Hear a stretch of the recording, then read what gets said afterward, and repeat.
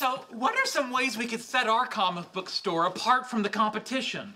Kids buy comic books. It would be great to figure out a way to get more kids in the store. You know, when I was a kid, I loved going there, but I could never get a ride.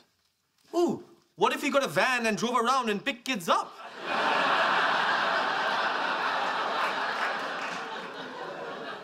Nice.